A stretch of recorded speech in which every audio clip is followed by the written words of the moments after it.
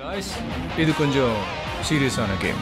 நம்மளுடைய opposite team யாருன்னு இனிமே தான் தெரிய போகுது. பொதுவாகவே எல்லா அம்மாங்க கிட்ட இருக்கிற கெட்ட பழக்கம், ஒரு விஷயம் நமக்கு பிடிக்கலனாலும் அழுது அடம் பிடிச்சாவது ட்ரிக்காக அதே விஷயத்தை நம்மளை செய்ய வச்சுருவாங்க. லவ் மேரேஜில் மட்டுமா பிரச்சனை, அரேஞ்ச் மேரேஜ்லேயும் 1000 பிரச்சனை வருது. அந்த 1000ல் 500 பிரச்சனைக்கு காரணம் இந்த கட்டத்துக்குள்ளே இருக்கிற கட்டத்துறைங்க அண்ட் இவங்களை வச்சு கல்லா கட்டுற ஜோசிக்காரங்க. அப்படி தான் ஆரம்பிச்சது திஸ் கேம். இந்த கோயிலில் இருக்கிற அரச மரத்தடி அம்மனுக்கு 48 நாள் விளக்கு போட்டோம்னா கல்யாணம் உடனே நடந்துருமா. இது எந்த ஜோசிக்கார அங்கிளும் சொல்லலை, இது இவங்க மம்மியோட அருள்வாக்கு.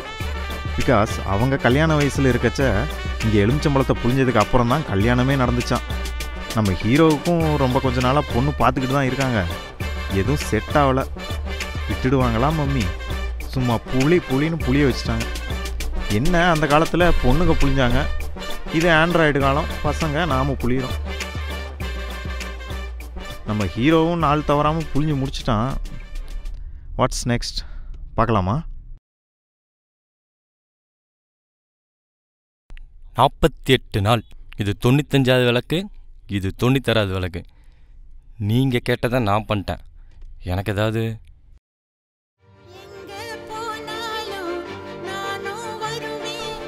சொல்லுங்கம்மா. எது மறுபடியும் இன்னொரு பரிகாரமா? ஒரே நிமிஷம், இந்தா வர்றேன். ஓரளவுக்குத்தான் பொறுமை.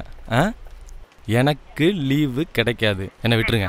சொல்ற மாதிரி கொடுமுடி போலாம். அப்புறம் பாரு, அங்க போயிட்டு வர்றதுக்குள்ள பொண்ணு வீட்டுக்காரங்க நம்ம வீட்டு வாசல்ல வந்து நிப்பாங்க. எந்த ஜோசியரு 2 வருஷத்துக்கு முன்னாடி எனக்கு 2 தர தோசை இருக்குது, வாழை மரத்துக்கு தாலி கட்டி எடுத்தா உடனே கல்யாணம் ஆயிடுன்னு அறுக்க வச்சாரு அவரா? இல்ல, இது வேற ஒருத்தர். சரி, ஒன்று பண்ணலாம். நான் மட்டும் கொடுமுடி போயிட்டுறேன், நீ வீட்லேயே இருந்து பொண்ணு வீட்டுக்காரங்கள பிடிச்சி வை. நான் வந்ததும் தாலி கட்டிடுறேன். வயசு ஏறிட்டே போகுது, உன் வயசு பசங்கள்லாம் கல்யாணம் காட்சின்னு. எனக்கு கல்யாணமே வேணாம், நான் வண்டி எடுக்க போகிறேன். மறுகாதியாக ஃபோனை வச்சுருங்க. போய் யாரையாவது லவ் பண்ணியாவது தொலை. பாய். லவ் பண்ணலாமா?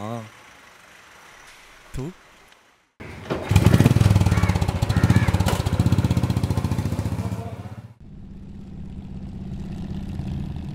ஜாதகம், தோஷம், பரிகாரம் இதெல்லாம் கண்டுபிடிச்சவன் மட்டும் கையில் கிடச்சான். நமக்கும் திமிரு தான். மேட்ரிமோனியல் சைட்டில் தானாக தேடி வந்த இன்ட்ரெஸ்ட்டுகளுக்கும் நாட்டு இன்ட்ரெஸ்ட் கொடுத்ததோட விளைவு இவ்வளோ மோசமாகவா இருக்கும்? ஒருவேளை அவங்க சாபம் தான் நம்மளை இப்படி புழிஞ்செடுக்குதோ?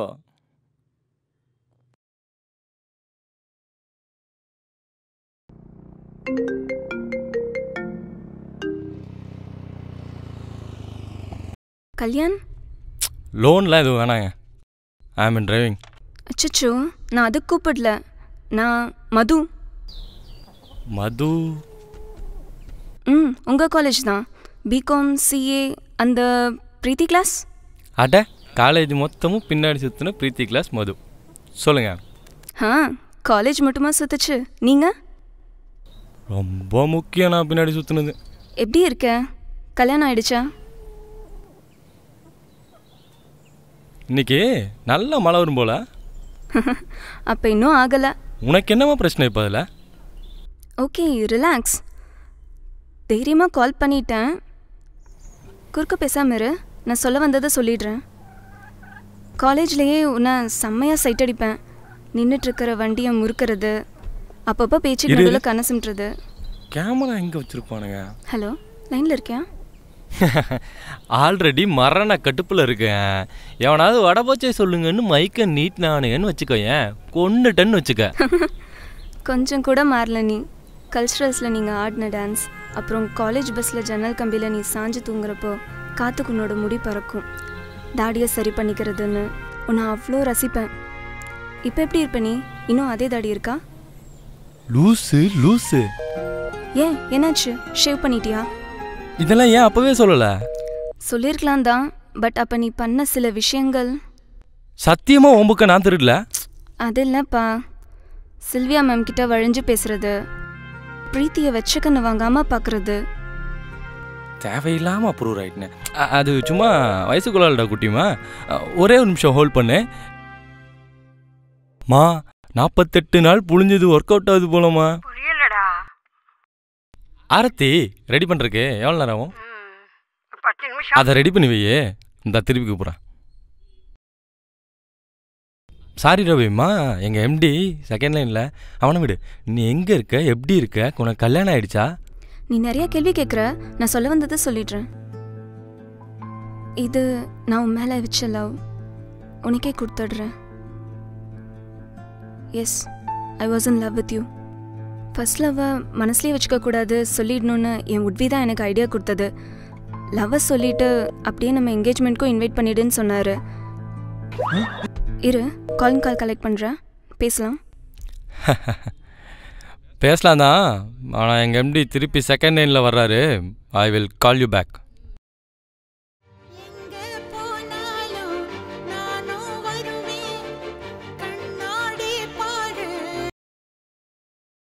சொல்லுங்கம்மா.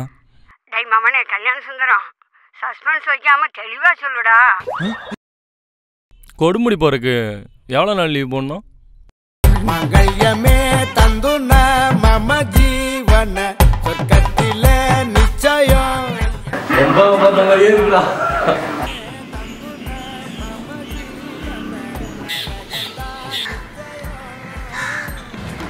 நான் கட் பண்ணுறேன், எடுத்து புளியறேன். டைலாகுமா அது மனப்பாடம் பண்ணாத. கேஷுவல கல்யாணம் உனக்கு எவ்வளோ கல்யாணத்துக்கு பார்ப்போம், அப்படியே எவ்வளோ தாலி கண்ணு கலங்கிட்டு பார்ப்பேன்ல, அவ்வளோதான்.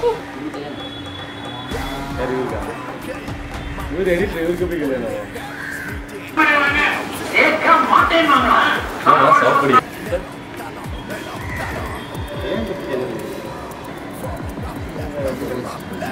கேட்கவே இல்லை, எப்படி ரெக்கார்ட் ஆகும்? இவ்வளோ தூரம் சத்தமாக பேசணும். வாய்ஸ் ரெக்கார்டிங் தனியாக பண்ணிக்குவாங்க. அப்போ டப்பிங் மேட்ச் ஆகணும்ல. அப்படியே வா, அப்படியே லெஃப்ட்ல வா, லெஃப்ட்ல வா. அப்படி இங்கே வந்து அவருக்கு வாயில் விட்டு அப்படி போ.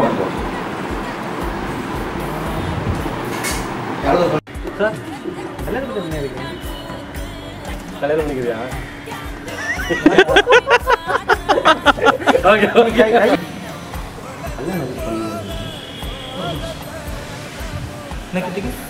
கல்யாணம்